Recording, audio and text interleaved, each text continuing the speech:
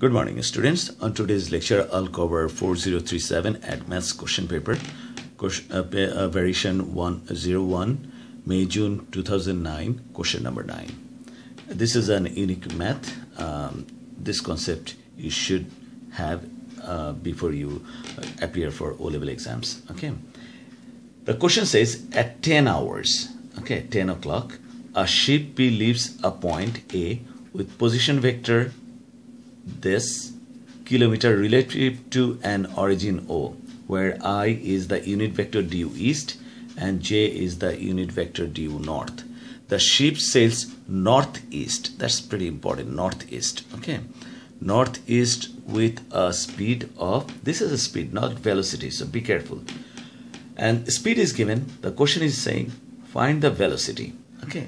Now you should know what is unit velocity. Unit velocity means that one unit, the magnitude of the velocity is 1, but it represents the direction, which way it's going. Okay, I'll just show you this one because it has this and it's going direction northeast. Now look at this northeast. This is east, this is north, so northeast going this way. Okay, northeast, this is northeast. So this is 45 degree, this is 45 degree. If you think for a second, this is actually the x, the line y equal to x, where x and y is the same. So north is, that's gonna be, this vector is gonna be actually I plus j, or 1i equal to 1j. So this is the vector. Okay, it's moving this direction. The ship is moving northeast direction. So unit vector over here should be 1i, that means I, plus j over the magnitude of that, 1 square plus 1 square, that's square root 2. So this is gonna be 1 by square root 2i plus 1 by square root j. Okay, that's the unit vector towards northeast. And this ship A is traveling with a speed of that.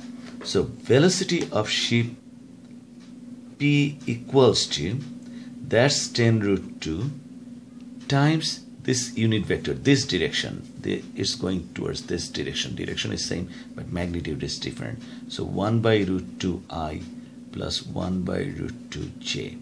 When I multiply that, square root to square root cancel out. So it's going to be 10i plus 10j. Okay, so that is the velocity of P towards northeast. Okay, so that's done, and of course it has kilometer per hour. Okay, the position vector of P at 12 hours. Now it's saying find the position. The formula goes like that: final of P, its initial position of P plus velocity of P times time. Now initial position, I have it over here, minus 4i plus 8j. Okay, that's initial position of P, and the velocity we got it here. Okay, in question number 1, 10i plus 10j. Okay, and time, the position vector of P at 12 hours. Okay, so that means from 10 to 12, I hope you can understand that's 2 hours. So it's 2. When you take the bracket off, it's going to be minus 4i plus 8j plus 20i plus 20j. When I take that, multiply this. So 20i minus 4j, that's 16i. And over here, 8 plus 20, that's 28j. So that's my position vector, final position at 12 of P. Okay, now coming to the second part of the question, at 12 hours, be careful, 12 hours, 10 hours, so you need to pay attention to this time. A second ship Q, now we are not talking about P, we are talking about Q, leaves a point B, so it's completely different, not point A, it's different point, with the position vector. What this position vector means, it's initial position of Q, that's 19i plus 34j. Okay, kilometer traveling with the velocity. Now velocity is given, not the speed like p, not speed is given. This is velocity is given. So we don't need to calculate this. That find the velocity of p relative to q. Now we know that velocity of p relative to q equal to velocity of p minus velocity of q. So velocity of p, we have this 10I plus 10j, okay, minus velocity of p is this, and velocity of q is given this 8I plus 6j. Okay, when I take the bracket off, so it's gonna be 2I 10. Let me just take the bracket off first. Okay, then we're gonna do the calculation. Minus 8I, then it's gonna be minus 6j. So 10I, these are like terms. 10I minus 8I, that's gonna be 2I, plus 10j minus 6j, that's gonna be plus 4j, and that's the velocity of p relative to q. Okay, now hence or otherwise, so I can use the previous answer or otherwise, find the time at which p and q meet.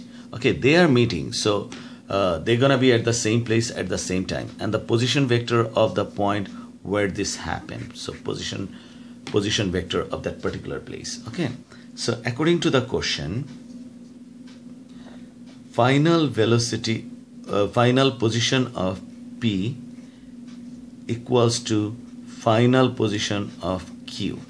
Okay, remember it's after 12, so I cannot take the position vector of a at 10 o'clock.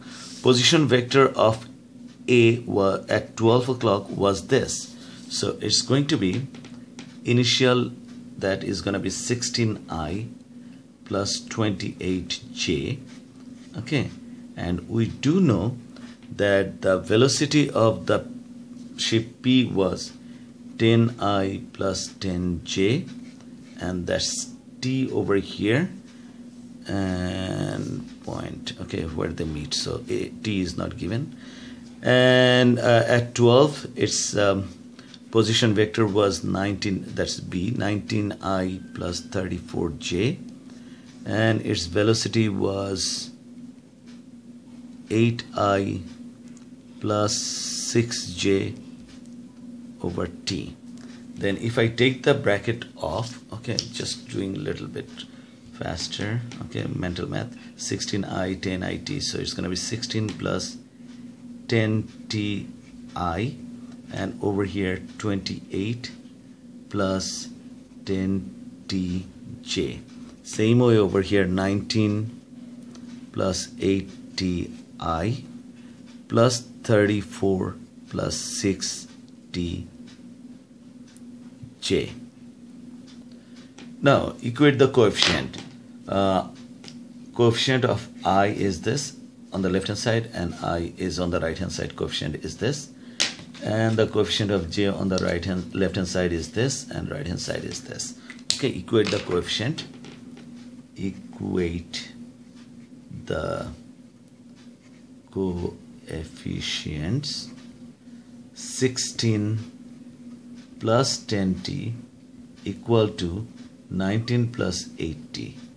If I bring this 8t over here, so 10t minus 8t is 2t, and if I take 16 that side, 19 minus 16, that's 3. So t equal to 3 by 2 or 1.5.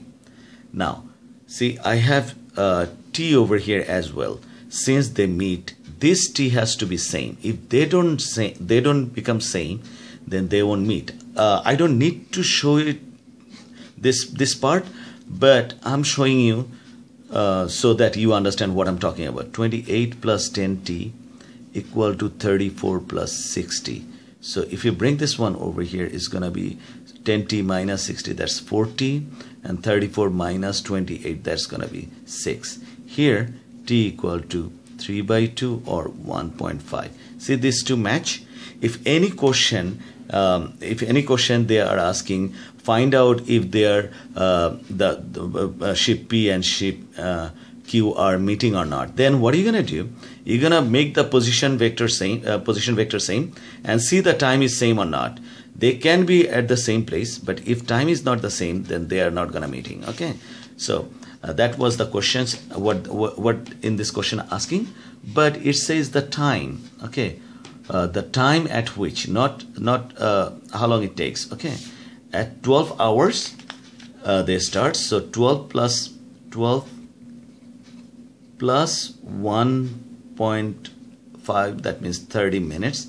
That's gonna be, you can write down 13:30, or you can keep it as 12 hour, 1:30 p.m. Okay, that's in 12-hour clock, and that's sorry, this is 24-hour clock, this is 12-hour clock. Okay, now we have to find out the position vector. So since final position vector of P and Q are the same, it doesn't matter which one I choose. Let me choose P. Okay, so final position vector of P. So I'm gonna write down that P, okay, equals to 16 plus 10 times 1.5, 1.5, that's I, plus over here I have 28 plus 10 times 1.5 J. Just using the calculator.